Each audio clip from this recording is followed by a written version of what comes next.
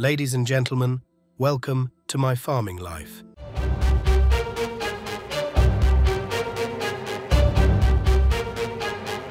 Well, hello everybody, welcome back to my farming life. Hope you're doing very well. You joined us here this afternoon when, well, I am just here quickly to have a look at what's going on because I like to come up here with Bungle just to have a look in and see. But we today are going to be selling off some of our Aberdeen Angus beef.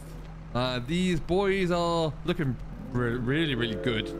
They're getting quite big, they are as well. So we're going to be selling some off. There is a phenomenal beef trade right now.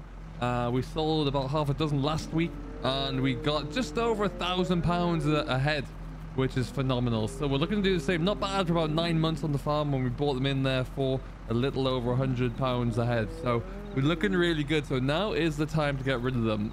Cousin and Bungle are just cracking on, sorting out which ones are going to take the best of the bunch, that kind of stuff. But yeah, they're looking good. We've got a lot to get rid of before, and then we need to get these sheds cleaned out, and then we can give them a bit of a rest before we start to get some more coming in. So we've got this bunch over at this yard. We've got the heifers over at South Healy, along with a few calves up there. Getting the calves out of there sooner rather than later. And then we got the bunch down at Moor Farm as well. But yeah, idea being that we keep continually circulating these through. Buy them in young there when we can. We're going to be increasing our numbers and then finish them and get them out looking like this. If we can do that for the mortal, then we are looking very good indeed. But very pleased with how they're all going. So hopefully more of that to come. They're busy sorting through anyway. I'm going to let them do that and then they'll take them away to the mart. And we're in our tractor. We are working again. And the reason we had to come up here, well, we brought this tractor at one, it's a little bit faster, but two, the other Massey is not doing anything at the moment. It's broken down. We have not one, but two different tractor issues, really. And from what it seems, like there are two issues with the 3125, both of which should be repairable, I've been told, and it shouldn't be too expensive to do so. Oh, look at this. Actually, for a crop there, that's not all looking too bad. Let's have a quick swing into here. Ooh. Looking good. All of our wheat and barley is just starting to be on the turn there now. We are early June. This is spring drilled barley here. That's a bit behind than we'd expect it to be. But we are looking pretty good there. We're about a month, 6 weeks away at the very least. But it's nice to see that everything is coming along. And we've got no hay ready to go. We've got no second cut silage ready to go yet either. But we're just in the process of waiting. So we're doing a whole load of little jobs like this. Today I am going to tidy up the Moor farmyard a little bit. Because it needs to be done, but we need to go and get a trailer to do that because we're going to be carting some muck up to here because we've got plenty of it down at Moor Farm and there's just too much of it. Now with the slurry separator on there as well, it's getting a lot, so we need to get on top of that again. So we're going to bring up one of the old grain trailers from up here. Slurry's been spread up here as well. I think they've got a little bit more they want to do, but because the Bowser would be on the 3125 usually, we can't get it done. So we're going to leave the 5S up here for a little bit so they can get on top of that again. But yeah, here is the beautiful 3125. And if I just stop right about here, apparently it's working fine, no issues. And then left it parked up here one night on the Bowser. Actually, we managed to get that hooked off and dragged away, but then left it and, well, won't start again, won't do anything, which is great. It is two different issues that we apparently have, according to the fitter who's been out, and he'll be back again whenever he can to fix it. We've got an electrical fault and then also a engine management fault, it seems, apparently, which was probably brought on from the electrical fault, let's be honest. But it's never straightforward with machines, regardless of the age, it would seem. So we will just have to creep on cracking on with that. I'm going to take the mast in here because that's probably going to be the easiest to get on, he says somewhat confidently.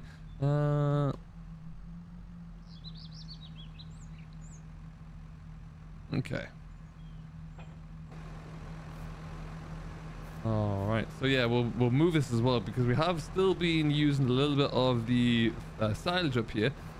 Since we cut our first cut silage there, it hasn't been the warmest on some days. The sun's been out, but it's been cold. And what that's meaning is that our grass growth is not as good as it could have been. So just a buffer feed, really. We're sticking a few bales of silage out for the cattle and hoping and praying that that will be enough to keep them going. So we'll just keep following along and see how that looks. Everything else will be baled now will be hay or second cut silage. Pits are looking good, nice and full. Pit up here is also the same as well, significantly better than last time. So that is rather pleasing. So we're already off to a good start. Haven't really checked on the arable up here too much of late, but we have had everything sprayed off at the same time as we did down around Bellum actually, to get that all done and dusted, but that pit's looking much better. But yeah, looking forward to getting out with the combine now. We've all just got to kind of sit and wait. That's all we can do until everything's ready to go. But yeah, you see, that hasn't really done much. I think that's actually had more than one bit of slurry on there as well. It's been about 4 weeks since we lifted grass, so it's been a while. Definitely has been a while. But anyway, we're going to head on back down towards Moor Farm, where we will look to start getting a bit of a tidy up down there and to see what's happening. It is fantastic to be back in my tractor carting along the roads again. It really is so much more comfortable. And we should be looking good for the next wee while with this as well, I would hope. That is going to be the expectation at least. And then we're all looking good. That field is looking all right as well. It's got a little bit of regrowth, but like I say, could be better. Could be better. What is looking really good though is the linseed flowers at the moment. They are fantastic. Really, really good. Winter drills crops around here, as you can see out the window. Well, not all too bad. Not all too bad at all. We're gonna have a bit to run it there, that's for sure. Like we're still a little way off there yet, but we should be in the home stretch now until we come to desiccate anything. But we should be pretty good. We just gotta wait really and hope that what I'd like now is the warmer temperatures, really just to bring on the grain in the seeds there. So that should be perfect. But ultimately, really, that's where we are. Okay, so what we'll do is just zip on up. Like I say, we're taking away some of our separated manure. And get that going. These slurry tanks on this farm have been emptied and it's been put into the lagoon, what's left that didn't go out into the field. And the expectation is now that hopefully we can just continue to get that separated in there. But you'll see there's a lot of muck around the place to get shifted and carted away at some stage. But yeah, it will happen. Now, before we do that, let's get a few things moved around here. As you can see, 5 bales of hay left here, so we are in need of some good weather and some haymaking. Looking into possibly getting a demo for doing that as well. That would be rather cool if we could, but we'll see. Still very much working on that one, and it's a pipe dream as it stands at the moment. But let's get this taken off. In fact, we'll just slip this around the corner. That's what we're going to be shifting today. Calves are looking good, looking well. And there's the rest of our silage bales all stacked up out of the way as well there. So that is all good. Expect to get a few more into there, hopefully.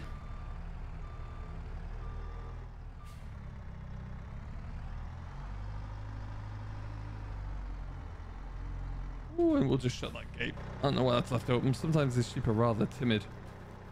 There's one beeline already. Bales of straw looks like they're going to fall over, but we've also got through quite a lot of straw as well there. We've still got a handful of bales left in the field.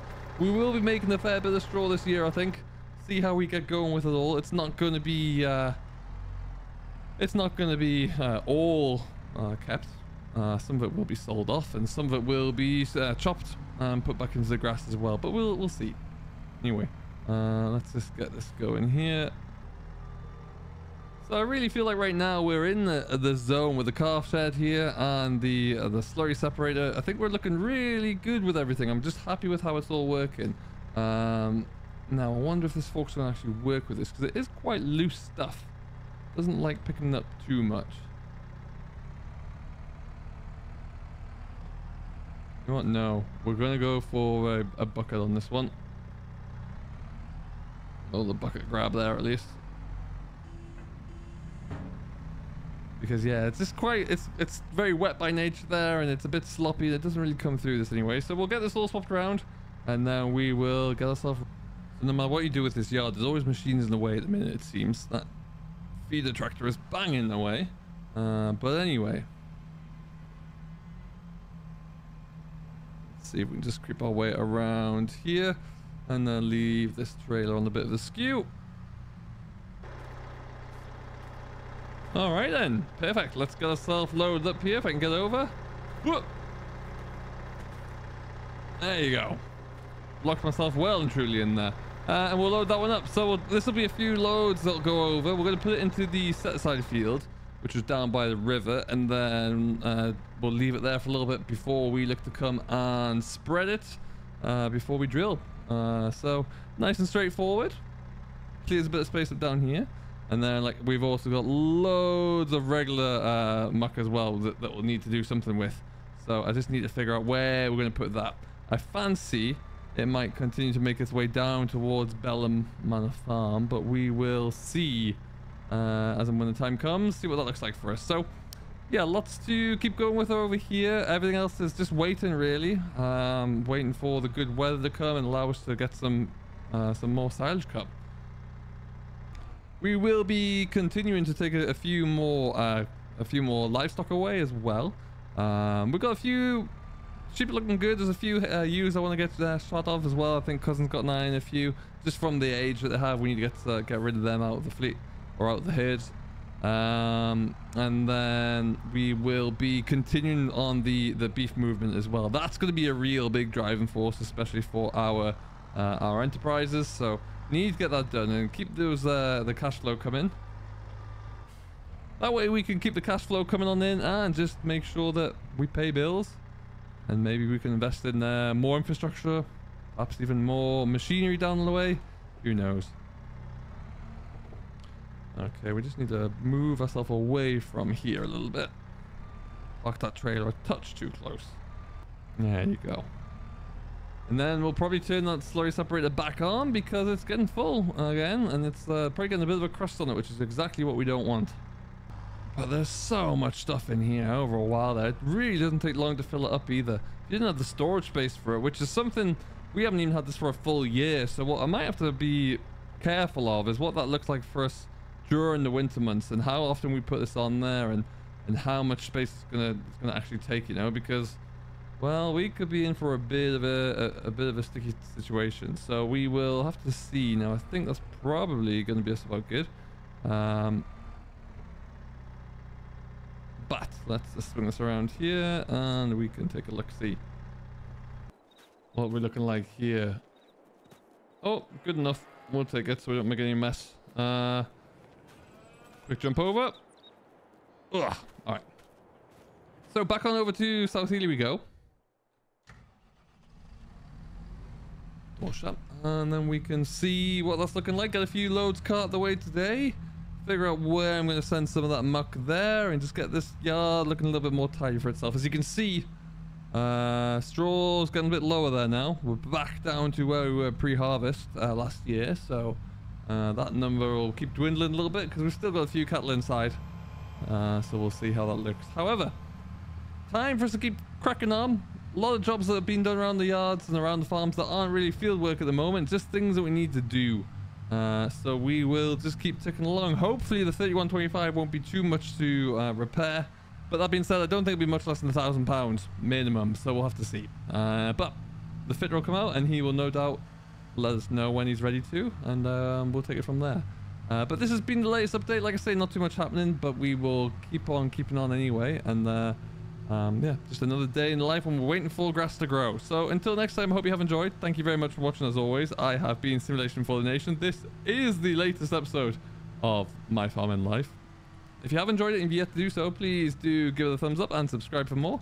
And we will see you all in the next one. Until next time, do stay safe, enjoy what you're doing as always, and we will see you all in the next one. Catch you later.